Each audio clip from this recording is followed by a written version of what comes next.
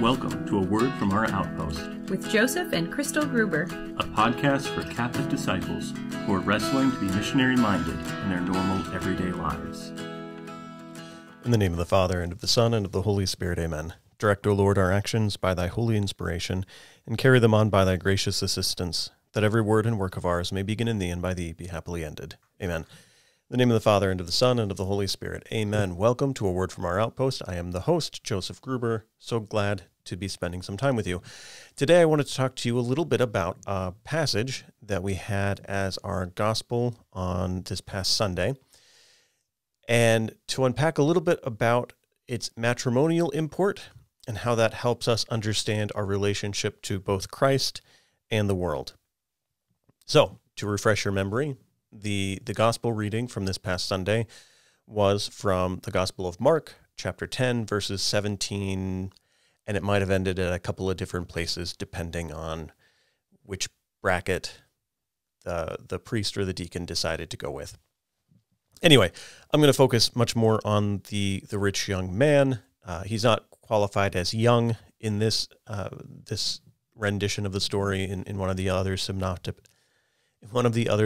gospels. He is noted to be a young man, and that will play into this reading as well. So I'm going to read the passage just to refresh your memory, and then I'm going to discuss a little bit about the matrimonial import of it, and then how that helps us understand both marriage and also Christianity and our Catholic faith. So that's the episode. I hope you enjoy it. So chapter 10, verse 17 onward. And as he was setting out on his journey, a man ran up and knelt before him and asked him, "Good teacher, what must I do to inherit eternal life?" And Jesus said to him, "Why do you call me good? No one is good but God alone. You know the commandments. Do not kill, do not commit adultery, do not steal, do not bear false witness, do not defraud, honor your father and mother." And he said to him, "Teacher, all these I have observed from my youth." And Jesus, looking upon him, loved him, and said to him, "You lack one thing. Go, sell what you have, and give to the poor, and you will have treasure in heaven. And come, follow me." At that saying, his countenance fell, and he went away sorrowful, for he had great possessions. So, the matrimonial import of this. I was reflecting upon this in prayer, and I realized, what other scenario do we have in which one person lays down everything for the sake of the other? And that is what happens in marriage.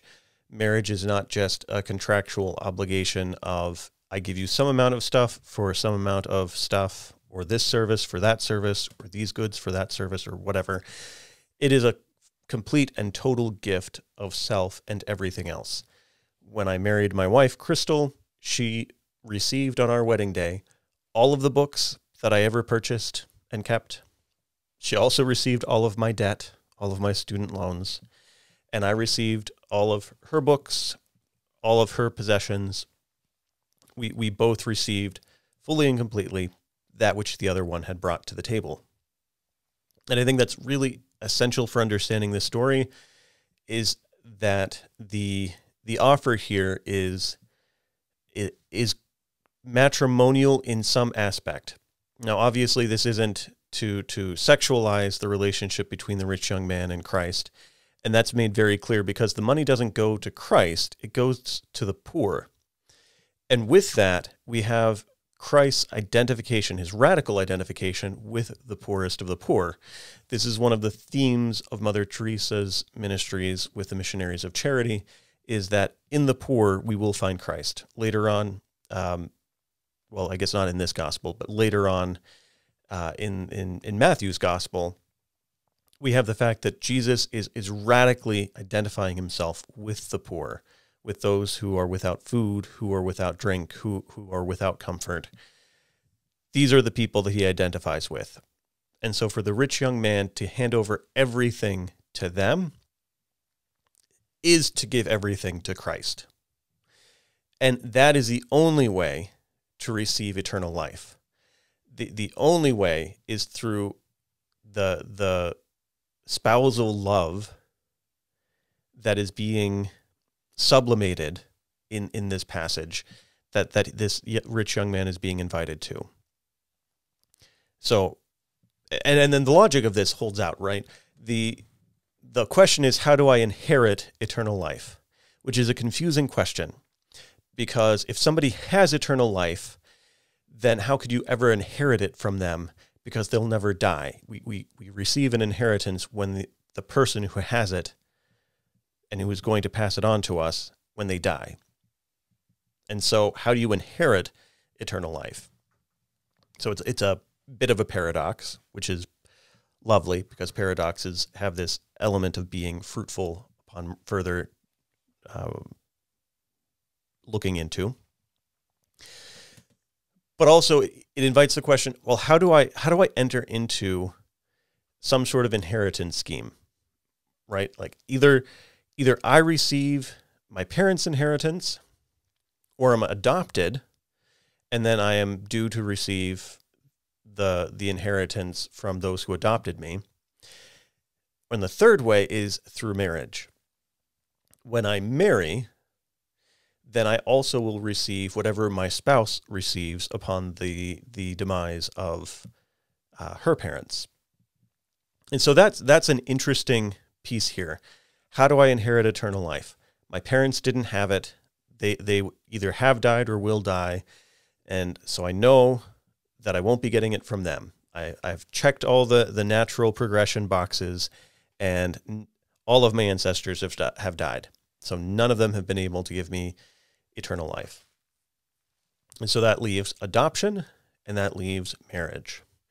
And Christ is not proposing adoption per se. He's proposing that he received the invitation of the bridegroom of bridegrooms, of Christ himself. And that will be the way to enter into an arrangement by which he is due all that Christ is due. Because he's the only one who has a Father who has eternal life. And so he's the only one who can give the chance for eternal life to anyone else. Or rather, like the legal ramifications of inheriting eternal life. And so the options that were left to the rich young man were adoption or marriage, and Christ is saying it is an arrangement of love. It is an arrangement that is matrimonial in certain respects. And if it's matrimonial in certain respects, there are a couple of things to note then, that Christ is promising a kind of conjugal fidelity to the rich young man. Like, if you go ahead with this, and if you follow me, that my will be for your flourishing. My will be for you to become the man that you are called to be. Now, there are prosperity gospel preachers out there who think that the best things possible all are in the range of the pleasure and power dynamics of getting ahead and being satisfied. And that is not the full image of happiness that Christ has in mind when he's talking about being the kind of faithful spouse. So he has in mind the making of a saint, the making of someone who is so gloriously alive, that whether suffering or sorrow enter their lives, that those who have united with him will still be joyful, that they will have ineradicable joy. And the rich young man walks away. He walks away from that offer. So, one, he is offering his own fidelity. He's also offering fruitfulness. And fruitfulness can be interpreted a couple of different ways. I remember one chaplain who was very into the spiritual fruits of that the Christian life is supposed to be fruitful in patience, peace, love, self-mastery, all these kinds of fruits of the Holy Spirit. And I think that's true. I think there's also a kind of spiritual fruitfulness that comes from sharing the good news with other people who then receive it and then become believers themselves. So I think if we understand the arrangement being offered as an invitation into spousal love with Christ the bridegroom, manifested through the self-donative life offered to the poor, that would be a life in which Christ is faithful, in which our lives will be fruitful. So I think those are important things to note with this passage as far as the matrimonial aspect about who Christ is and what he has to offer and what the rich young man is turning down. Maybe another angle to look at this, when Christ is listing commandments, you know the commandments: do not kill, do not commit adultery, do not steal, do not bear false witness, do not defraud, honor your father and mother. It's a weird list, right? It's 1, 2, 3, 4, 5, 6 commandments. One of them isn't even one of the top 10, the do not defraud. And they're in a random order.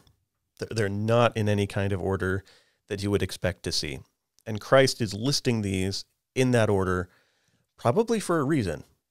Very little, maybe, let's push it a little bit. Nothing that Jesus says is without reason, because he is reason incarnate. And so he has this list of commandments, and this guy is saying, yeah, I follow these commandments. This random list that you rattled off, yes, that makes sense to me.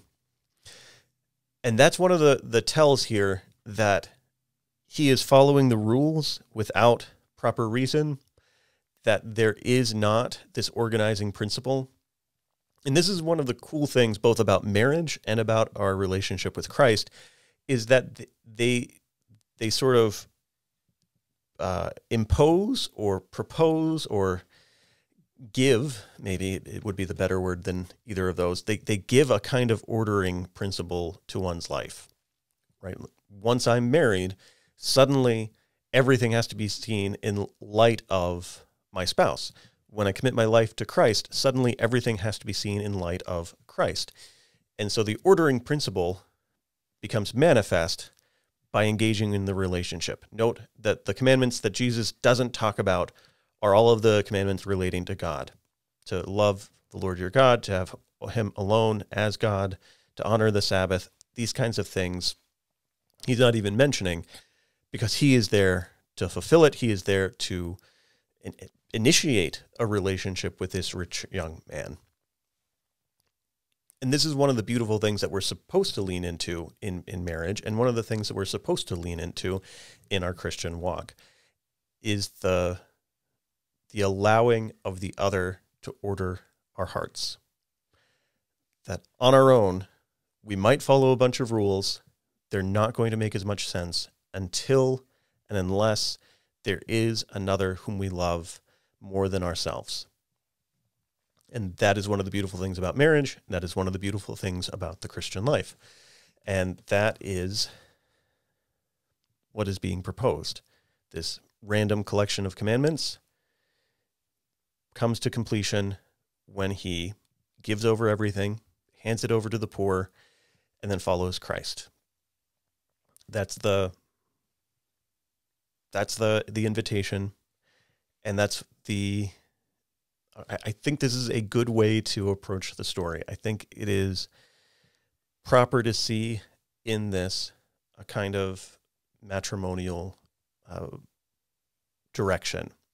Again, not a hypersexualized way, not even in a sexualized way, but in a sublimated, in a spiritualized way, in which Christ, by identifying with the poor, is the recipient of all of the earthly goods of the rich young man. And then the rich young man can receive all of the spiritual goods that Christ has. That it actually takes a total, complete gift of self in order to receive the fullness of the gift of Christ. So that's what I have to say about that passage. I think it's a helpful way to shine light both on marriage and on Christianity and on our Catholic walk. So I hope you enjoy it. If you did, please rate and review this podcast. Please share it with someone else. This is supposed to be the beginning of a conversation, not the end of a conversation. It might be fun to talk to other people about, are there other passages in Scripture, in the Gospels, when the words of Christ actually make more sense when we see them through a matrimonial lens? It might be helpful also to say that the radical generosity that is being asked of the rich young man, how does that play into our lives right now? What kind of radical generosity are we called to right now? Obviously, the rich young man is given a way to instantiate that in his particular scenario, and the church doesn't say, hey, everybody, you have to sell everything right now and give everything to the poor. That is not what she says, but she does direct us to pay attention to this story. She does say, here is a Sunday. We want you to hear this story, and we want you to reflect upon it and see what it has to say about your life and your understanding of generosity and your understanding of the incredible invitation that Christ is making to each and every one of our souls. Because at all times and at every place, God draws close to man. He doesn't draw close to man merely to condemn. He doesn't draw close to man merely to observe. He draws close to man so that he might invite him to relationship with him. So you can talk to people about that too. Other things to note, my wife and I, we run a marriage ministry. We added an events page to our website recently. You can check that out. Just put in a registration link because we're having a Catholic Singles Retreat Day coming up in December. And if you're interested in that, you can check that out on the website. We also have a retreat day for husbands and for wives on November 2nd and then 9th in Michigan. So if you're within driving distance of that, we invite you to check it out. We also have a blog, and we have another podcast. It's called Love Your Marriage. It's a short episode podcast, usually about 10 minutes each, where we're talking about some basic ideas about living out the Catholic sacrament of matrimony. And if you are Catholic and married, go ahead and give a listen to that. I'll put a link to all those things in the show notes. The other thing I want to note, if you are a Catholic married man, that is a Catholic husband, and if you would like 45 minutes with me, I would be delighted to serve you in that way. And you can find a link to sign up for time for that also in the show notes. So that's all I've got for this episode. Really glad you stuck with me this long because we're about to pray. In the name of the Father, and of the Son, and of the Holy Spirit, amen. Glory be to the Father, and to the Son, and to the Holy Spirit, as it was in the beginning, is now, and ever shall be, world without end. Amen. In the name of the Father, and of the Son, and of the Holy Spirit. Amen. So take my hand and let's be on our way. And now, finally, I can say that I love you. Yes, I love you. From our outpost to yours, thanks for listening. And a special thanks to John Mark Skoch. That's Skoch For the music. Check him out on Spotify.